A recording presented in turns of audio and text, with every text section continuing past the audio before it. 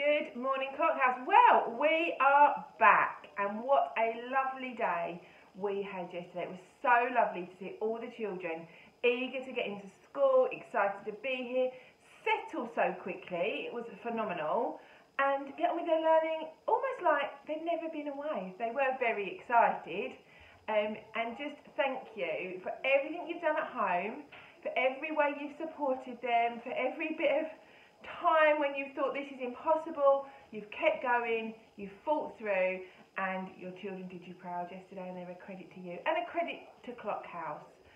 Thank you also for following the rules. It was great to see so many of you wearing masks and queuing up really well and making sure you were distancing and following the rules. That really helps us and avoids those really awkward conversations where we have to say, can you move and such, and you know, we don't want to have those. We want to be here to support you and be able to do that with you. Yeah, and just let's have a brilliant week. The sun's shining today, and we want to have another good day. I know the staff and I can't wait for the children to come in this morning.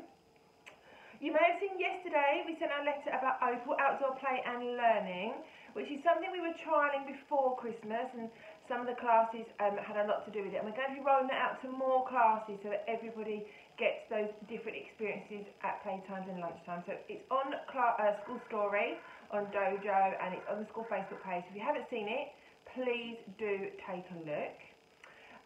One thing I do want to talk to you about this morning is obviously the inevitability that, sadly, and I hate to say it, bubbles could shut.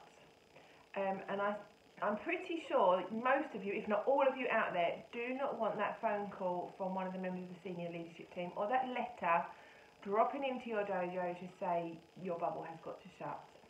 If you listened to Boris last night, he spoke about the fact that it is probable that more bubbles are going to shut because of the asymptomatic testing, but also because obviously we're coming back together.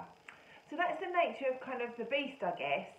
But I suppose in a positive, and I'm pretty sure you might not think this is a positive, remote learning's in place, it kicks back in, and we have to do it in order to stop the spread. So whilst I don't want to make those phone calls, I don't want to send that letter, and I know no one else does, and I know the teachers are desperate not to be back teaching from home, it is possible that it's going to happen. I think it's important, like I've said, I won't promise you anything I can't deliver throughout this, and I want to be open and transparent. So I just felt it was important to say that. One way to avoid it as much as possible is we all do our bit and we all try and keep ourselves and each other safe, because no one wants to be those in that situation.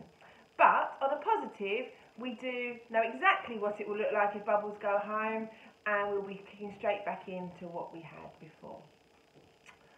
Other than that, I just want to have a really good week at school. So yeah, just enjoy bringing the children to school, enjoy not having to be on Zoom or whatever time to do teaching, and let's just have a great week. It's great to see you all back, and I'll see you very soon at the gate, or one of the members of the senior leadership team will. Take care, Clockhouse, stay safe, and please remember as much as you can to do your bit. We're in this together.